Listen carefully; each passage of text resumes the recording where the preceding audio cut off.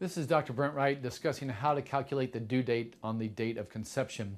Actually, what OB/GYNs use is the last menstrual period. That's not exactly the date of conception. It's easier to come up with that date is the first day of bleeding of the last menstrual period before you became pregnant. Usually about 2 weeks before ovulation. Most women have a 28-day cycle. Ovulation is going to be on day 14, but that may not be true for all women, so that's why we use the last menstrual period. There's something called Nagel's rule. Been around for a long time. What you do is you subtract 3 months and then add 7 days and then add 1 year to the year.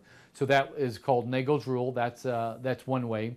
Less accurate. We have wheels. There's OB calculators online now. You can use those.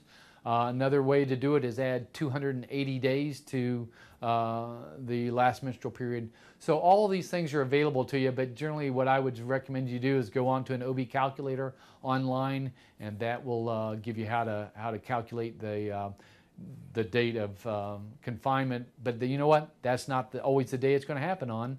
You know, that's just an average date. Not every pregnancy lasts 280 days. Some go early, some go late. So it's important to say that's just a general range. And it's important for the OB/GYN to have that so we can monitor the pregnancy as it goes through, make sure there's appropriate growth and everything. So anyway, that's how you can calculate when your baby's going to be coming or when it's due, but it's not always going to happen on that date. This is Dr. Brent Wright on how to calculate the due date.